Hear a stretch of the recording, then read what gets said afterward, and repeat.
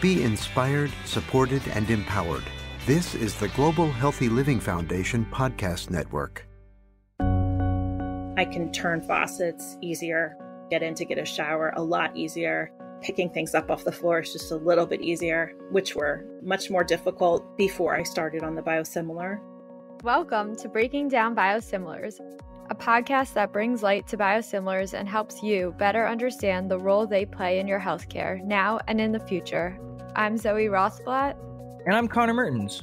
Both of us are patient advocates and community outreach managers at the Global Healthy Living Foundation. Our goal is to introduce you to biosimilars, what they are, how they get approved, their potential savings, and what promises they hold. We also hear from a few people who've been taking biosimilars about their own experiences, and we cover some common myths about biosimilars and try to separate fact from fiction. So, in our first few episodes, we looked at what biosimilars are, how they differ from generic drugs, and how they get approved.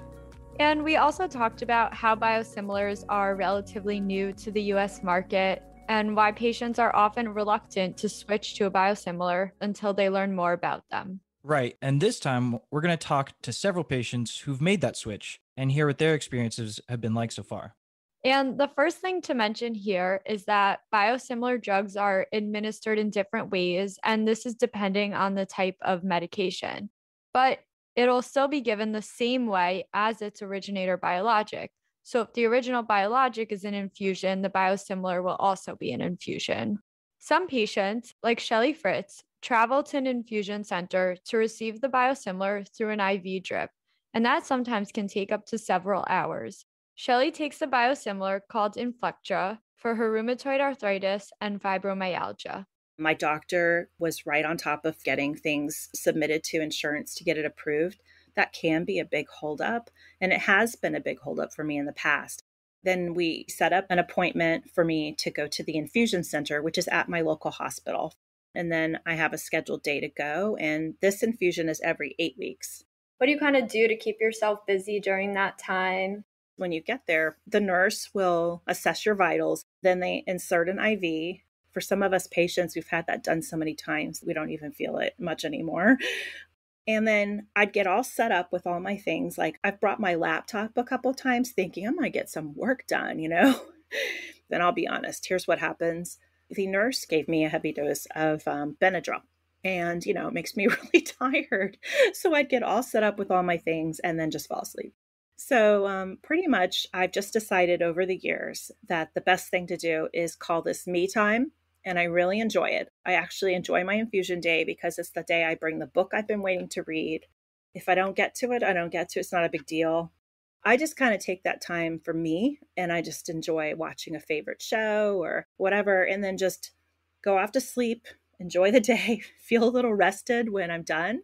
I love that you've made this your you time, and any activity that you can sit and relax and do is just something that you can bring to your infusion and make it a little bit happier and a little bit of a distraction. And it's great to hear that getting a biosimilar is pretty easy. It seems you get the needle put in, and once you get over the insurance hurdles, then it's pretty simple. You go, you get the needle put in, you relax as much as you can, and you go home and you're good the next day.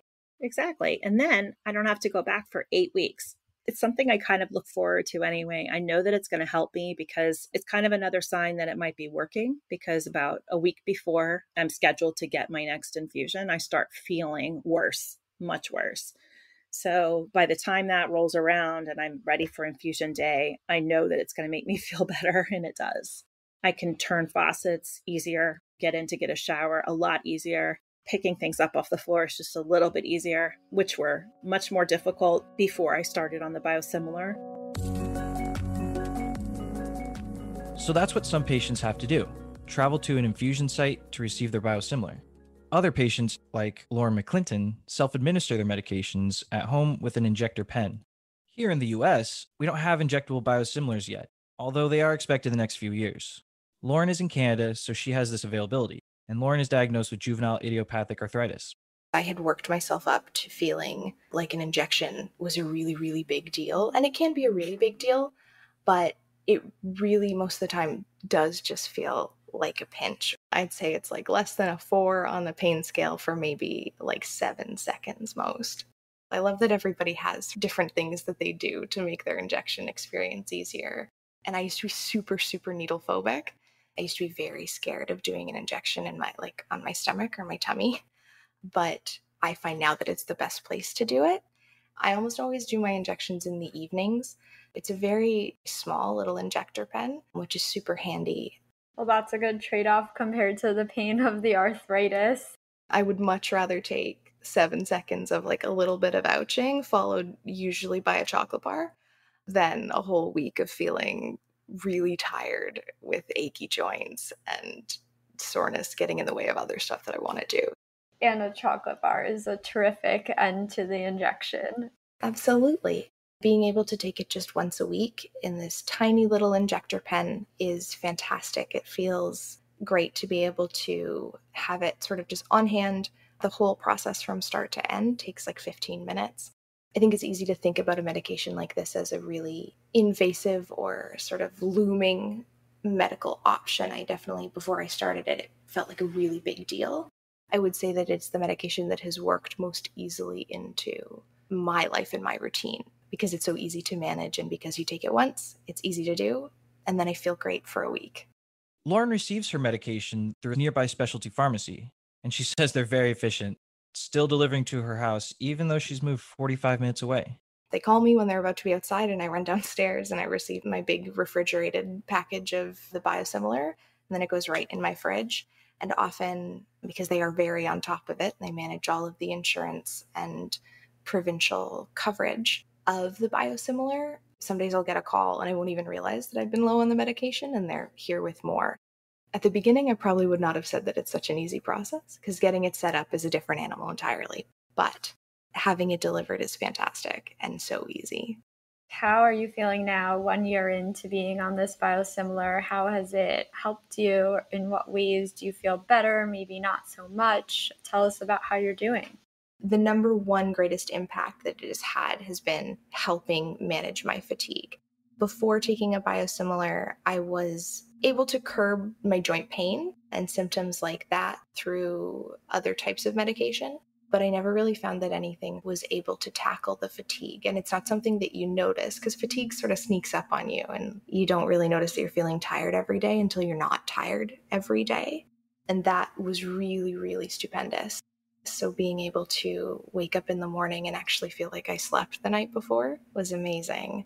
And being able to get through a week or 2 weeks without feeling like, well, because I did something at the beginning of this week, I can't do something at the end of this week also, or like really having to carefully budget my time and energy. I think that taking a biosimilar has massively helped those feelings. So it sounds like Lauren's experience with taking a biosimilar has been a success so far.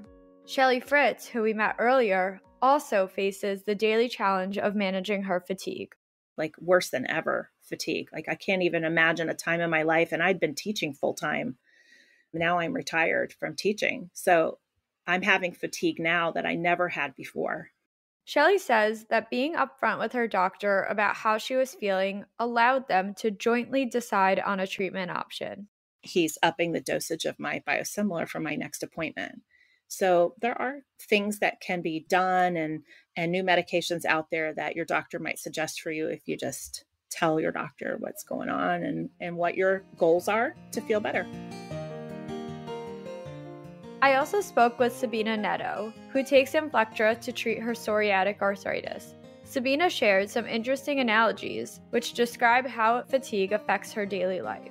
One of them is the spoon theory that was created by Christine M.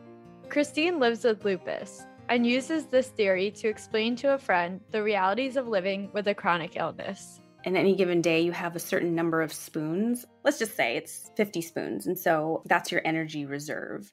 So let's say taking a shower, blow drying your hair, getting ready in the morning takes 10 spoons or 5 spoons or 2 spoons. Making breakfast takes a certain amount of spoons, driving to work.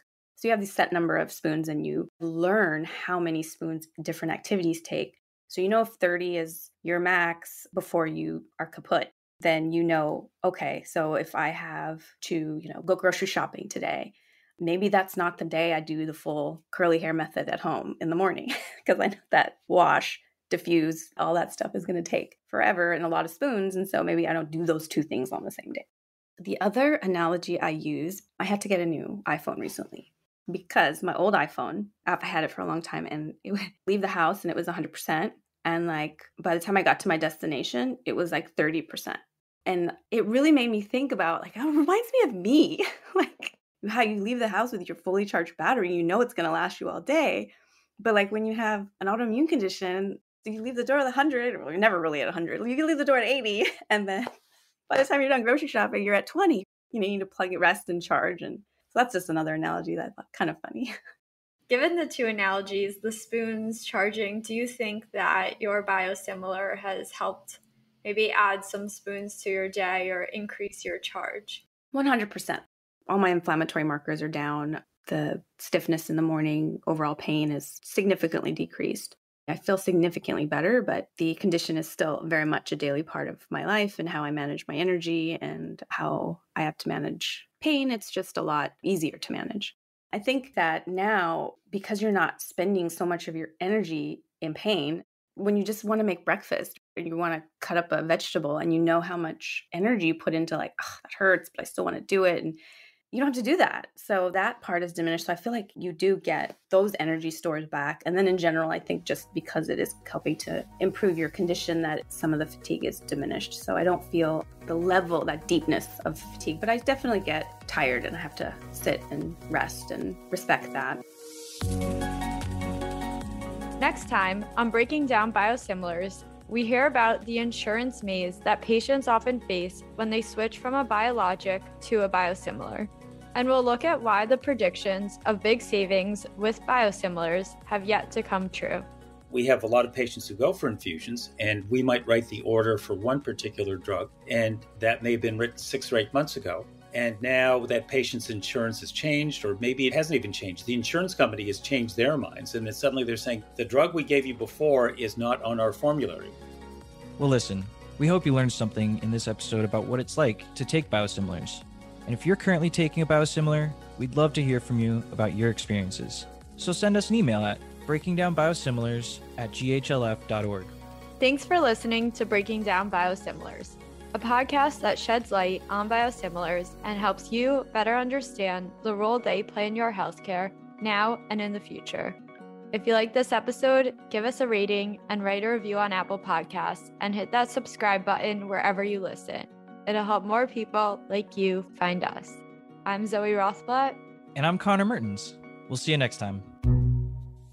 Be inspired, supported, and empowered. This is the Global Healthy Living Foundation podcast network.